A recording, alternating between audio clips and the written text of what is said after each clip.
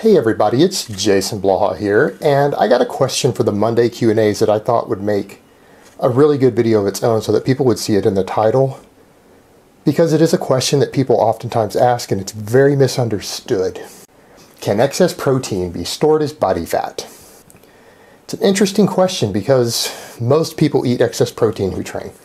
The overwhelming majority of people, due to the way magazines have spun this stuff, eat anywhere between 2, 3 to 4 times as much protein as they actually need to make really good gains in muscle mass when they are bulking or even at maintenance calories. So it becomes a very important question.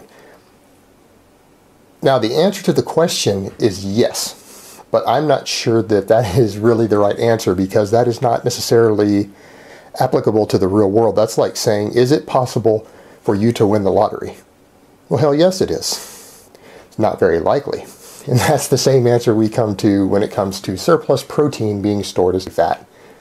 Now, generally what will happen to excess protein that your body is not utilizing for any sort of metabolic functions to make enzymes or hormones, or that it's going to use to rebuild muscle tissue, things like that, things that it doesn't use it for, because your muscle tissue is your only storage site for amino acids.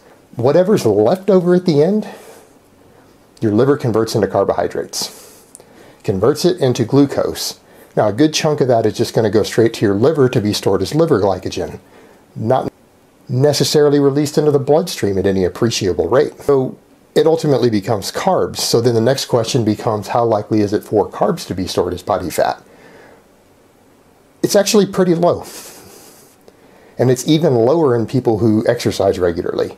And that's a bit of a myth that's been perpetrated. And it's one of those that I think anyone involved in nutrition or dietetics gets really pissed off that gets pushed when people say that carbs get stored as body fat. Because that's complete bullshit. It does happen. It can happen. But under normal conditions in an athletic individual who's not on a dreamer bulk, it doesn't really happen at any appreciable rate. Not enough that you would really gain a pound of fat on the scale from it over a year. So actually most of the fat that you have in your body comes from the dietary fat that you ate. It wasn't converted into fat from something else. Now it is possible for your body to convert carbs into fat, but generally, at least at a noticeable rate. I mean, something more than a handful of calories a day. I mean, if you're only converting 10 calories of carbs to fat a day, that's insignificant over the course of the next year. It's not something you need to worry about.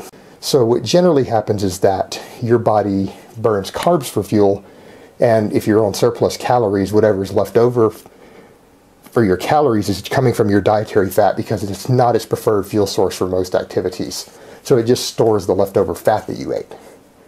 So that is how carbs actually make you gain fat, is because you're burning them for fuel, so you're storing the fat. But if you ate those same number of calories from fat that you ate from carbs, you would still store the excess fat. And anyone arguing otherwise doesn't really know anything about nutrition. They need to go do some basic research. I really can't waste time trying to help those people. So the next question becomes, if I add a ton of extra protein calories to my diet, will I gain fat even though the protein isn't stored as fat? And the answer is yes.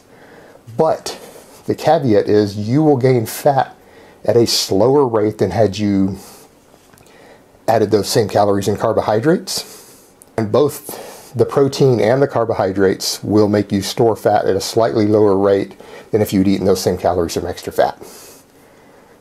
So yes, a large amount of surplus calories added in the form of protein will cause you to gain more fat, but it will not do so at necessarily the same rate of efficiency because of the thermic effect of protein, the fact that you've got to convert it into glucose.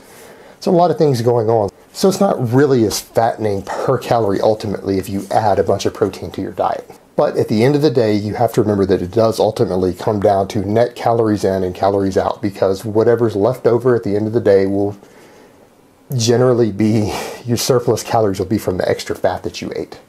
And even if you're on a fairly low fat diet, your body's probably burning very, very little fat, and it's just burning glucose anyways, coming from the protein and the carbs. And it's storing a little bit of fat you're eating, so you can still gain fat on a fairly low fat diet. It's ultimately about net energy balance. Alright guys, so that's really all I have to say on that today. I hope it has been informative, and I will talk to you next time.